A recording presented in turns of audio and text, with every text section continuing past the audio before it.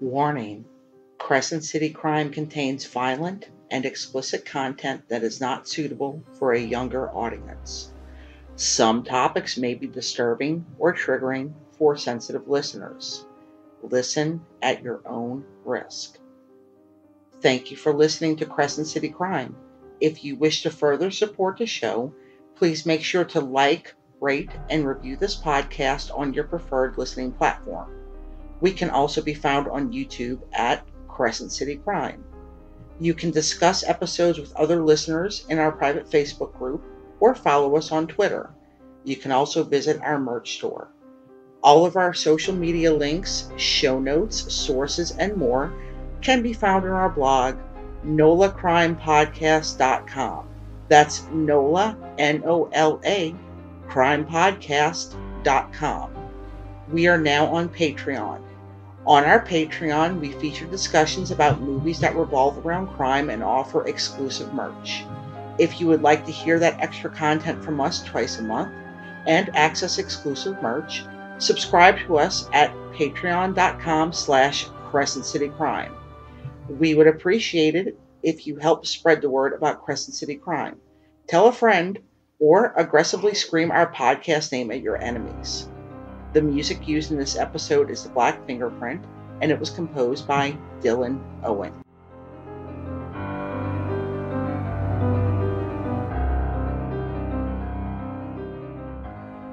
Welcome to Crescent City Crime, dear listeners. I'm Tracie. And I'm Brian. And of course, thank you to everybody who has been keeping their ears on us. We greatly appreciate it. Thank you for listening. And welcome to the new Facebook members who have joined our group over the last couple of weeks. Welcome, welcome, welcome. Welcome. And today is the final installment of the Telly Hankton series. Well, mini-series, really. And in the last episode, we talked about the murder that finally ended Telly Hankton's career. And we're going to examine the chain of crimes a little bit more deeply and talk about some of the court proceedings. In a previous episode, we talked about Danielle Hampton, but we are going to go more into this particular witness intimidation case today. When Telly Hankton was brought to trial in 2011 for the murder of Darnell Stewart, Danielle Hampton provided an alibi for him. In her testimony, she initially told the court that she saw Hankton's face on a TV news show as a suspect in Stewart's killing. The day after, she said she met him at a hotel for drinks.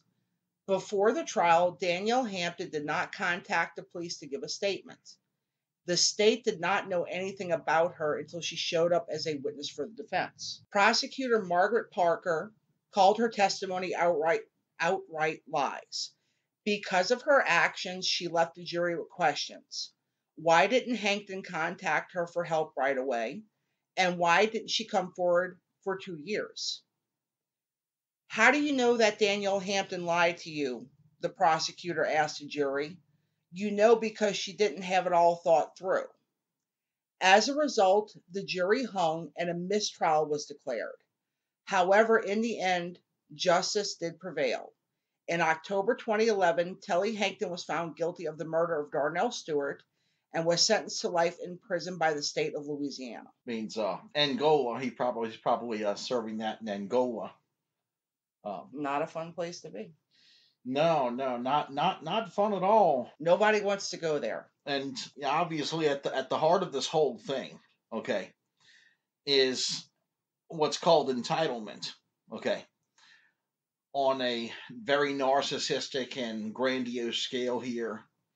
In fact, every crime that's ever committed originates from a sense of entitlement. You see what where you deserve this no matter what. You should have this, and you're willing to do absolutely anything for it to get it because you absolutely must have it. Right. And you're willing to break any and all laws.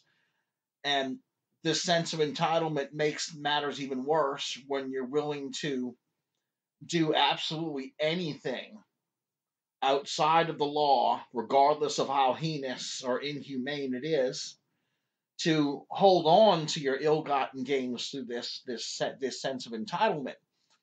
And what happened with the Hanktons, that's the eventual outcome of this Hmm. colossal narcissistic sociopathic sense of entitlement that they had. And then, I do sometimes wonder if sociopathy can be learned, because if you're a person who is, I don't know, a kind person, a good person, right? And then you're around all this influence of people who are not so good, that feeds into a certain part of personalities, and it all becomes normalized and accepted. And you see this on bigger scales too, right? Like when you think about Jeffrey Epstein and the people who were in his circle who did terrible things to people, you wouldn't be doing that if you did not have some sort of influence, if you didn't have people around you telling you it was okay. Yes, yes. That is true. Yeah, there is such a thing as sociopathic behavior that is taught. But of course, for this sociopathic behavior to be taught, there has to be a someone who was a lifelong sociopath at the heart of it, of course. And it's not easy to understand for people who are most people are not sociopaths. Okay, and it's not easy for the non-sociopath to understand because they're always asking that age old question of um, How could they do yeah, that? oh well, how could someone do that? Well, and the explanation is how that person could do that is that their values are warped and twisted, and this sociopathic personality is what allows the we say technically the advantage to being a sociopath is that you're uninhibited in your ambitions. You'll do absolute when they say anything for success, whatever it takes for success, they truly mean whatever it takes. I do also want to point out that just because somebody is a sociopath, if they are, it doesn't always manifest in a chain of violence. It can manifest in having a position of control, like a CEO of a company or a politician. Yes, now these the types of sociopaths that murder people, of course, those are psychopaths. Okay, but there's many more people who are sociopaths who are willing to bend rules, bend the law for financial gain, and to get ahead and to get ahead in life with mostly within the law though. Okay, it doesn't mean these people are ethical at all. These people really don't have ethics. So yes, there are many politicians who are sociopaths. Right. Okay, because they when they make these lawful and legal decisions, they actually don't really care about the people that it affects. Right. That's true. They don't. They see everyone as just numbers. Well, we on this podcast do not believe that you are a number. You are a person. That's right. You That's are a right. person. It pains us to watch people suffer. Obviously, psychopaths and sociopaths do not. They're not empathic at all. No. And we're going to move on from this sidebar because we still do have quite a bit to get through. In the year 2000, the first violent act committed by Walter Porter, Kevin Jackson, Andre, and Telly Hankton was the murder of Telly's cousin, Venice Brosley. She was killed over the suspected theft of drugs and money. So they're killing family members of their own. Yeah, yeah. Okay. Psychopathic behavior there. Yeah, yeah. Brian Broussard, who was an associate of Telly Hankton, decided he wanted to open up his own drug business. He he he sold drugs in the Hankton's territory, Deciding that he could not allow Brian Broussard to step on his territory, Telly had him murdered. This action was really the thing. I guess if you arrive in the drug world, this was what made Telly Hankton arrive. Yeah, well, he felt disrespected because he did not, uh, he was not approached first, and this was not discussed. The this member of the family just arbitrarily went ahead and did this. Right. So it's kind of like this kind of vaguely reminds me of like the Randazzo's family with the king cakes. You had Oh different part. yeah. You had the Randazzo's family in New Orleans, which there's several different Randazzo's bakeries, and their king cakes are very similar. None of them are completely identical. And there's different bakeries and different formulas because of family drama. Right, right. So but the the Randazzo's have still been around and been able to sell king cakes for decades in the New Without Orleans killing area. each other. Right, rising because they didn't settle these disputes by killing each other and No, murdering each other. they outbake each other. Oh yes, yeah. Okay. It's a family rivalry. That is an intriguing part of New Orleans Mardi Gras king cake lore. Which one day we will have an episode about that in particular. Now, after the death of Brian Broussard and Telly Hankton's arrival into the drug world, this was where if you look at the chain of violence, this is where the killings between the Hankton empire and those who they perceived as threats to their business really started. In April of 2005, George Jackson put out a hit on Brian Broussard and Darnell Stewart. In April 2005, George Jackson put out a hit on Brian Broussard and Darnell Stewart. Telly Hankton gave a gun to someone, we're not certain who, while they were at Telly's mother's house. Within minutes, the associates shot and killed Brian Broussard, but Darnell Stewart escaped. Then 2 years later, in 2007, Troy and Telly Hankton had that rolling gun battle with Darnell Stewart and Jesse Reed. And then in 2008, Telly Hankton again shot at them.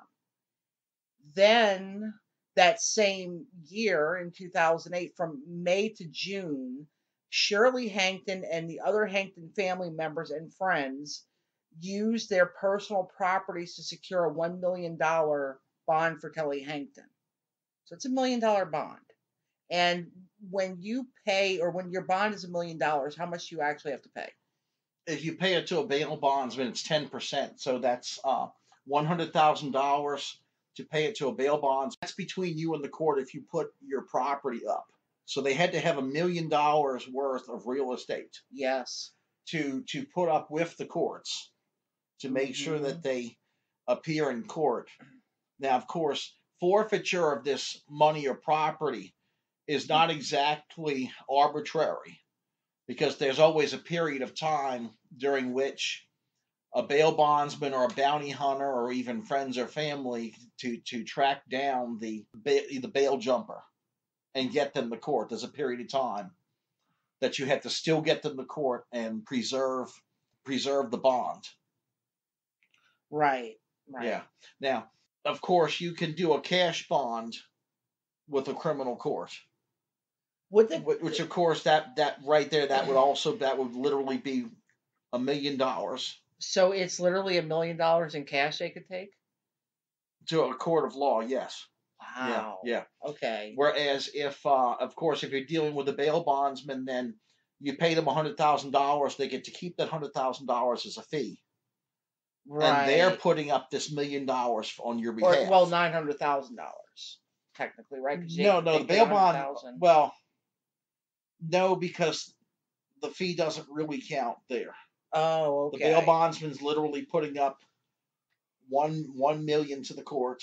Wow. And their fee for it is $100,000, but that's not what happened in this instance. No, it is not. In fact, would you like to know what happened in this instance? Sure. So Telly Hankton released on a $1 million bond. Do you think that he stayed out of trouble? Of course not. No. Of course not. On June 20th, 2009, Telly Hankton, Walter Porter, and Kevin Jackson shot and killed Jesse Reed. A total of 5 guns were used to commit that particular murder. They shot Jesse Reed over 50 times. And Telly Hankton's bond was revoked, and he was put back in a jail. Now, I mean, apparently he thought he was going to get away with this. Apparently, I mean, this is the kind of individual who thinks he can, shoot his way out of trouble all the time, which, well, really, I mean, let's be realistic. This is his warped mind coming up with these solutions that are third world based in nature. I mean, like this business of a family member disrespecting you and making a move against you. This is reminiscent of North Korea, whereas Kim Jong Un has siblings, right? But they stay in line. They don't move against him because if any of them did, sibling or not, he would kill them. And this is the same narcissistic psychotic mindset, right? Except it's on a much smaller scale. Later that same year, in fact, less than a month after, in July, on the 4th of July, Walter Porter murdered a witness to Jesse Reed's murder. Then later that year, a Hankton associate, while being held in the Orleans Parish Jail, put out a hit on John Matthews, who we talked about in our last episode. Then on October the 24th of 2010, Porter shot John Matthews, who would live and go on to testify against the Hanktons. On October the 15th, 2011, Telly Hankton was sentenced to life in prison for the murder of Darnell Stewart. And less than a week after that, Porter shot and killed Curtis Matthews. And you're right, Brian. Telly Hankton was sentenced to life in prison within the federal system, and he is currently a guest of Angola Prison. Now, in federal court, after a letter was read from the widow of Matthew Curtis, Walter Porter yelled out, "I would like to object."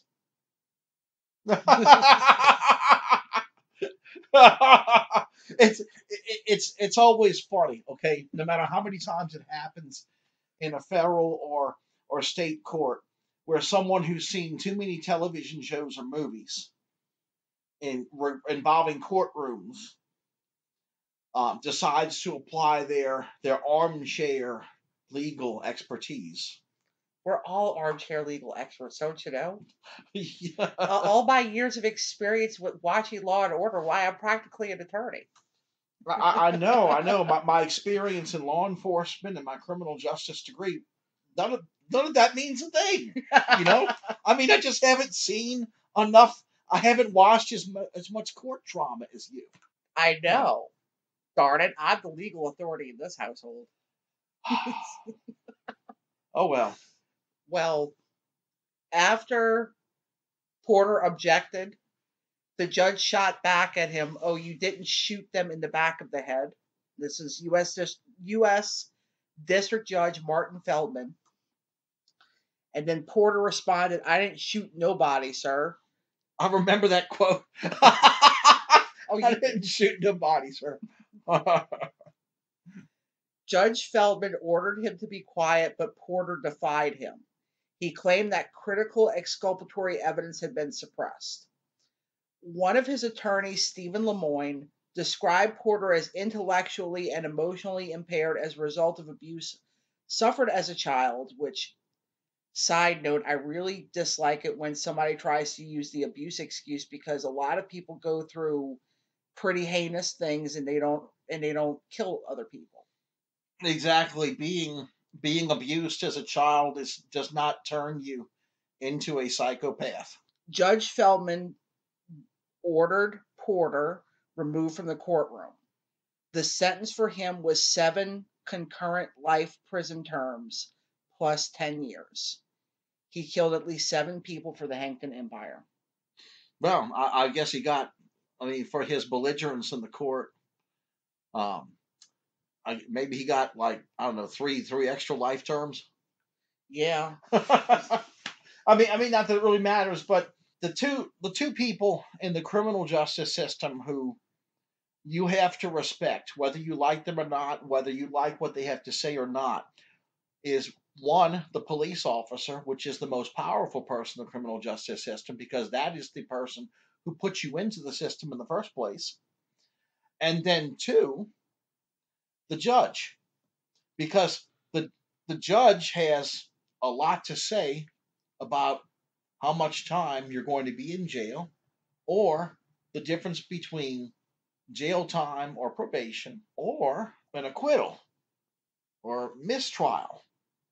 Bottom line is that no matter what happens with the police, no matter what happens in the courtroom, you have to be on your best behavior. You have to, I mean, even if you're putting on an act, you have to be on the best behavior of your entire life. Andre Hankton, I agree with you though, Brian. I really do. You really do need to be polite to the judge, whether you want to be or not. Andre Hankton, who was 38 years old during his sentencing, declined to comment as he was sentenced to life for his part in the murder of Darnell Stewart. Kevin Jackson was sentenced to life for his part in the murder of Jesse Reed. His attorney, Michael Fowler, I think that's like Fawer, Fowler? Yeah. Okay, pressed for leniency. He asked Judge Feldman to veer below the mandatory life sentence. However, the request was denied. Kevin Jackson did not address his guilt or innocence. He sympathized with the victims while adding, "We have victims on this side as well. I'm not an evil person. I'm not a monster. I'm a loving, caring person." Along with his role in Reed's murder, this caring person was found guilty on the main racketeering charge, but was acquitted on 4 other counts. Well, it's possible his sociopathic behavior was learned behavior, but guilty nonetheless, and he knew everything he did that was wrong. He knew absolutely what he did was wrong. In fact, virtually every criminal who goes through the system knows they're doing something wrong. That's right. Even people who are mentally impaired. Okay, yes, I'm going to go on that out on that limb. And we're going to circle back to Michael Anderson, who, if you remember, he was the person who was initially sentenced to death for the Central City Massacre. Whatever became of him, and what role did he play in all the hoopla? Well, in 2016, he became a witness for the prosecution in the federal trial of Telly Hankton. Michael Anderson told what he knew of the drug dealing and murders around Central City, where he and Hankton had both lived. Michael Anderson said that Telly Hankton was the exclusive cocaine supplier for the neighborhood. He said that Hankton dealt only in quarter and half kilos and never sold less than an ounce, and that he never sold to street users. He also said that Hankton owned several motorcycles that he would ride late at night when he went out to do business. Anderson explained that when he and Hankton were both in the Orleans Parish House of Detention together in 2009, they secretly met with each other. Anderson had just received his death sentence, and Hankton was awaiting trial for the murder of Darnell Stewart. Oh, side note: House of Detention has been shut down subsequently. As of even the 1990s, House of Detention was very archaic, very dungeon-like, and it got shut down not too long after the. Well, this is for another episode. After people were coming and going as they pleased and sneaking out. We will get how into that. Obsolete the facility had become. But I actually worked a few shifts in the House of Detention, and yes, it was a miserable place that was very dungeon-like. It looked straight out of the 1940s. Okay. Anderson had hidden the cell phone in a drain pipe, and Hankton asked him to make a phone call to his cousin. Hankton wanted to put a hit out on a witness that was set to testify against him. In return, Telly Hankton claimed that he could help Anderson avoid the death penalty. It is unclear if Telly Hankton was able to actually help him, but either way, the murder charges and death penalty against Anderson were overturned in 2009.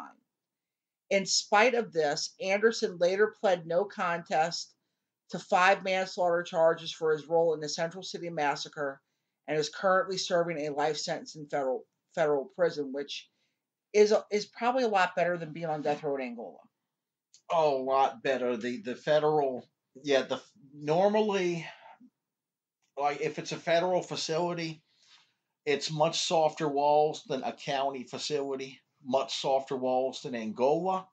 The exceptions to this are instances where you have county sheriffs who hold federal inmates primarily because of not only because of the necessity, but because the federal government pays more to house an inmate than state government does or our municipal government. Our tax dollars at work. Yeah, our tax dollars at work, and that's where sheriffs really come out ahead housing federal inmates because it literally costs the same to house a for the state to house an inmate, for the federal government to house an inmate in a state facility. The actual cost is the same. They're just collecting more money from the feds for it. You see, of course they are. Of course, it is a racket, and it was one that I remember. Orleans Parish criminal sheriff at the time, when there was a distinction between civil and criminal sheriff in Orleans Parish. Sheriff Charles C. Fody Jr., which he was very adamant about the junior part. He had quite a budget from housing federal inmates. He had it down to quite the racket.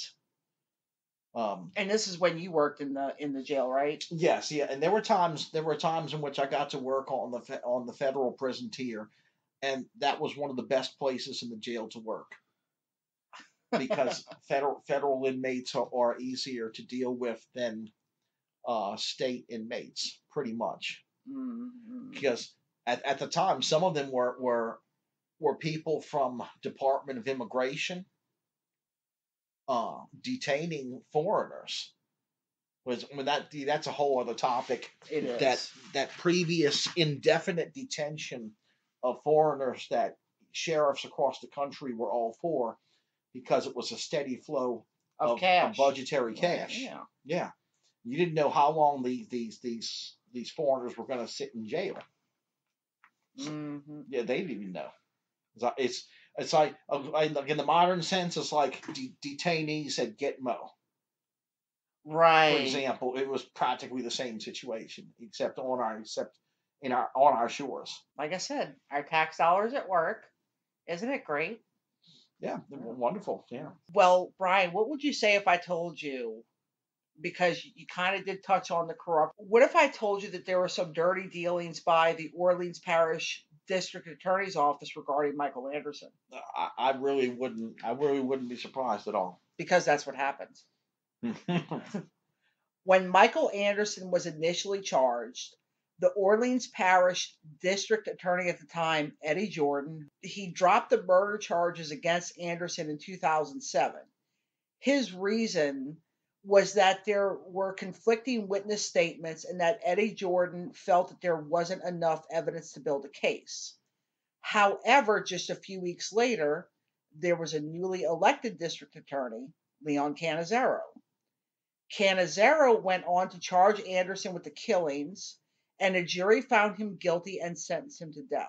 In 2010, the attorneys for Michael Anderson discovered that the office of Leon Cannizzaro had withheld a videotaped interview with the only eyewitness. The interview was conducted by prosecutors, and New Orleans Police Department detectives contradicted the testimony she gave at trial. As a result of this, the murder charges and death sentence for Michael Anderson were vacated. They withheld evidence that absolved Michael Anderson. Well, that's the unfortunate weakness of our criminal justice system. As great as our system is, as much as our system does work, it's still run by human beings who have their own agendas. That's very true. And I feel like because this was a high profile, the Central City Massacre was a high profile case. and people really wanted somebody to go to jail for it. Yes, there was tremendous public outcry after that happened. It's the kind of thing that does not happen often in this town, where you have multiple juveniles murdered in a very short period of time or during one encounter. That's actually quite rare in this area. Whereas, unfortunately, like for example, of a city and city suburbs where this is commonplace, is unfortunately Chicago. Yes. So it was quite a shock to this area. Leon Canizaro's office had also secretly rewarded a jailhouse informant named Ronnie Morgan for his testimony against Michael Anderson. In 2009, Leon Canizaro wrote a letter to the Assistant United States Attorney asking that Morgan's sentence for armed robbery be reduced or diminished. As a result of this, Ronnie Morgan was permitted to withdraw a guilty plea he had entered for armed robberies, and his 15-year sentence was vacated. He was paroled in 2013. One judge called it the deal of the century. However, old habits die hard, and in January 2014, Ronnie Morgan was charged with armed robbery in St. Bernard Parish. He is in prison and recently petitioned to be moved from state to federal prison. Yeah, I bet he just liked that. Do you have any experience with jailhouse informants at all? No, no. It's and funny. Okay, the perspective of someone who's never worked in a jailhouse concerning this type of thing, you tend to think more of jailhouse informants from the outside than from the inside, because you work on the inside of the jail with these inmates. Of course, have time on their hands, and they get very creative and inventive. So a good bit of the time, they're simply making stuff up. Funny They're trash talking. Funny you say that, because according to the National Registry of Exonerations, jailhouse informants have been involved in more than 160 exonerations, but in capital cases, jailhouse informants are the leading cause of wrongful convictions. In this particular instance, a man was wrongfully put on death row because of an overzealous, newly elected district attorney combined with bad information from a jailhouse informant. Yeah, yeah. This, for the most part, we're talking about dishonest people who are trying to make their own deals with the system. For the most part, so the majority of the time, you really have to take uh, what these inmates say with a grain of salt, because you'll hear all kind of crazy stuff in a jail. Now, while charges were never officially brought against Telly Hankton for the Central City Massacre, it is known in legal circles that he was the one who actually pulled the trigger on the gun that ended the lives of Marcus and Arsenio Hunter, Warren Simon, Iram Taylor, and Reggie Dantzler. And that is the story of the rise and fall of the Hankton crime empire and the Central City Massacre. We're done. A cautionary tale of where a criminal sense of entitlement can take you, whereas you can, in your own mind, get to the top of the world, and as fast as you get it is as fast as you can lose it, because in the end, the criminal justice system does not share your sense of entitlement. And in fact, the criminal justice system has its own sense of entitlement. It's entitled to warehouse you for a fee. And if you've committed if you've committed heinous felonies, well, no one's going to feel sorry for you just because the system is using you for its own gain. You're getting punished so richly for what you have, for what you brought upon yourself. This, it's like there are people who, yes, another topic, who probably shouldn't be in jail because of this drug war, but the the Hanktons and their associates are an excellent examples of people who, not only deserve to be in jail for what they did, but went on to prove that they don't deserve to live in society at all. I really agree. And like you said, it is a whole other topic, but you could speculate on, let's pretend for a minute that all drugs were legal in America. All right. You could debate if that would cut out the violence because it would cut out the need for illegal transport of drugs. It would cut out the need for, it would cut out territorial disputes amongst rival drug dealers, right? Yeah. All kinds of things that it would actually get rid of. But you see, those people like the Hanktons and their associates, though, would have found some other criminal enterprise. Now, granted, low-level drug dealers, clockers, would have quite possibly found honest employment, which is my theory there. Or they would have became politicians. But people who are prone to criminal behavior, sociopaths and psychopaths who are prone to criminal behavior, like the Hanktons. I hate to say it, with the way their lives went, they were prone to violent and criminal behavior. No matter what, they proved they were capable of it. Because here we go back again to the the legal term of the reasonable person, the type of person who you want to sit on a jury, the reasonable person who understands what's reasonable in society and understands what's unreasonable in society. This criminal behavior of the Hanktons and their associates is not what anyone in any sane state of mind would consider to be reasonable. Yeah. By any stretch of the imagination. And now, a side note here, a friend of mine who's retired from the New Orleans Police Department, Sergeant David Liang, he did arrest one of the Hanktons. Do you know which one? I think it was Telly. Telly Hankton himself? Yeah, Huh. it was after one of these shootings.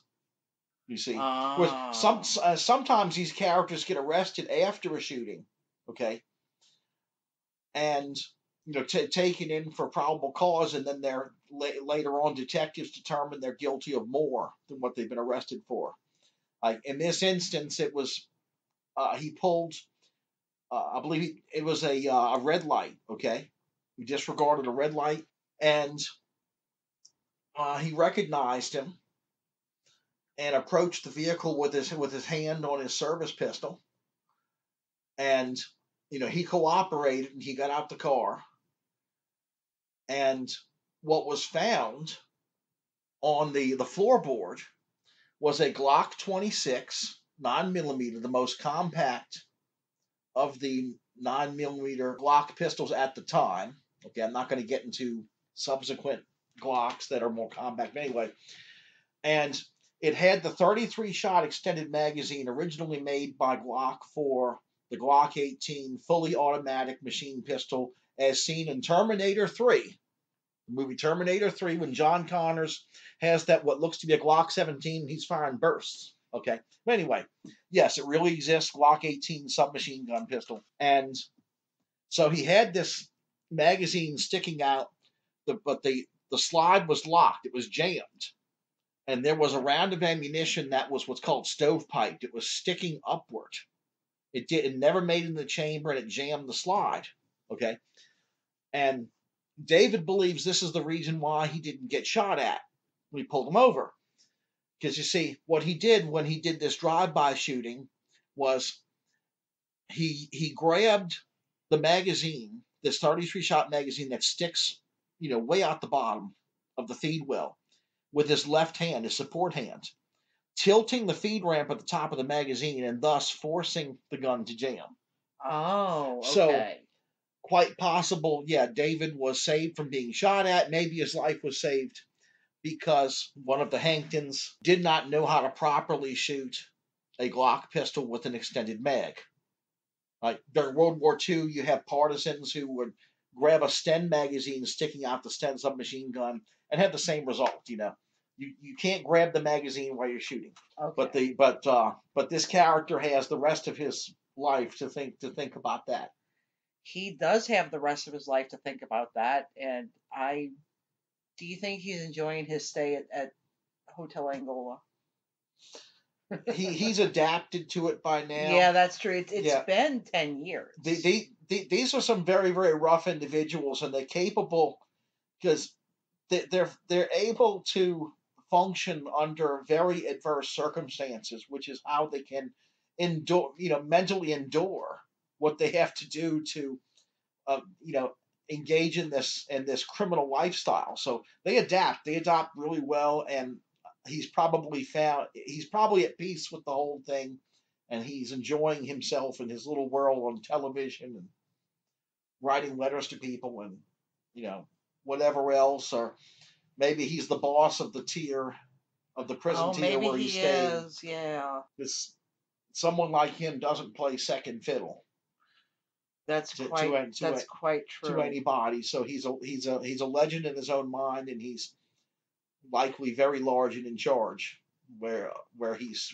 staying. But everybody outside knows what a little man he always was. Is the German's nickname for him the Little Man?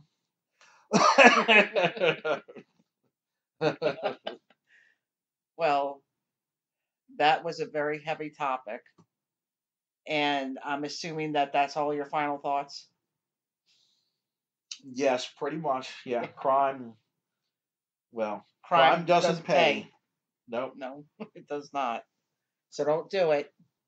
Next week is our monthly break from Murder and Mayhem, and we're going to come at you with coffee talk, and we're going to get into a little bit of New Orleans history. We're going to talk about the very first movie theater that ever opened in America, which was located, guess where, Brian? In New Orleans, On Canal Street. yeah, on Canal Street. This Many people don't know New Orleans is, or what are we, 303 years old? Yes. Yeah, 303 years old. The city, not The us. city, We're the not city, vampires or anything yeah, like yeah, the that. city of New Orleans, one of the oldest cities in the entire country, because New Orleans existed before the United States. That's true. Like as we that yeah, because they had well, we were part of the Louisiana Purchase from the French. Yeah, a French colony originally, which is why there's the French influence goes on to this day. And you know, it's funny. You remember when I got my ancestry DNA test? Hmm. So when I looked at it, of course, no surprise, I'm very, very white, a lot of European ancestry. But it was my French ancestors who came here. Like they're specifically like in the thing that says that like my DNA is connected to some of the first French settlers in New Orleans. Yep, I have French family roots here that go back before the Battle of New Orleans, War of 1812. Myself, so yes, if you're born and raised in New Orleans, actually, regardless of whether you're white, you're say white or black, okay, European American, African American, there's a good chance you have some French blood. Yeah, Yeah, somewhere. some Yes. some somewhere down there. Let's see if the French, mixed quite a bit down here. It's like 300 years to do that. So a lot Yes. happens in 300 years. We have a lot of mutts. Oh yeah, a lot of European mutts down here, African mutts too. All right. Well, be safe, be kind, and don't park next to vans. And remember, if it's dark, it's dangerous, and you don't feel safe, don't be there in the first place. And if you're ever talking to the police, not as a witness or a victim of a crime, lawyer up.